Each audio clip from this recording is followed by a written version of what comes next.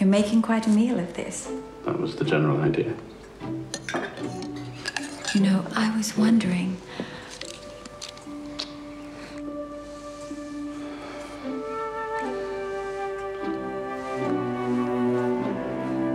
I've never kissed a man with a moustache before. And I don't think I'm going to kiss a man with a moustache again. A British POW confronts his past in the new movie The Railway Man, starring Colin Firth. He joins us now live from London. Good morning, Colin. Good morning. I am really looking forward to seeing this movie simply because my own family was living in Singapore at the time of the Japanese occupation. Explain to us, who is Eric Lomax? Eric Lomax was captured in Singapore in 1942 along with tens of thousands of others. It was an attack which I think was presumed rather arrogantly by the British Empire as impossible.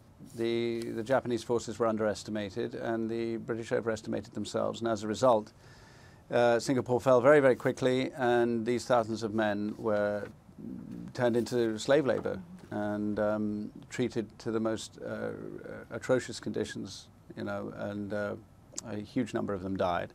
Eric survived unimaginable torture, and you know, our film doesn't make an attempt to cover the ensuing decades, but he eventually met a woman that he fell in love with fairly late in life, and that was the beginning of a healing process for him. But not before he discovered that one of his tormentors during the war was still alive, and he set out with the intention of killing him.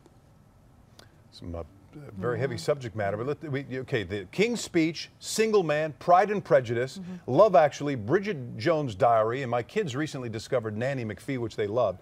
Your films have reportedly earned over $3 billion. Colin, are you being paid enough? I'm not seeing that figure. You know, we could all be paid, we could all fantasize about our pay packets. I have to say, though, even though that figure I've never heard before and it rather astounds me, I have so much fun doing what I'm doing that I do occasionally have to confess to feeling somewhat overpaid.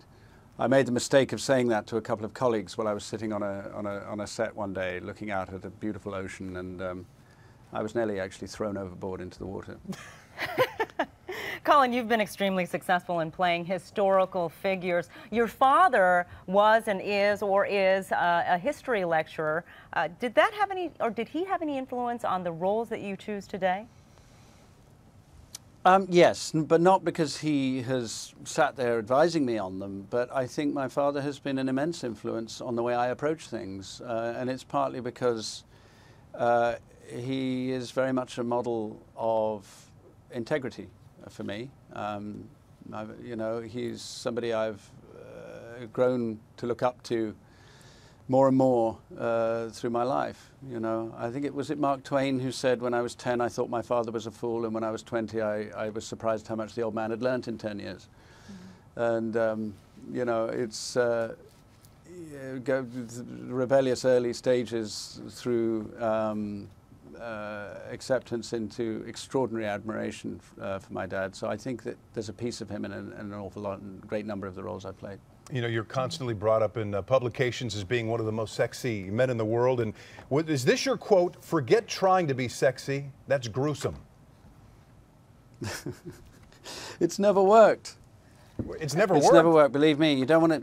No, you don't want to see the films in which I've tried to be sexy. No one remembers those. Colin Firth, thank you so much for joining us this morning.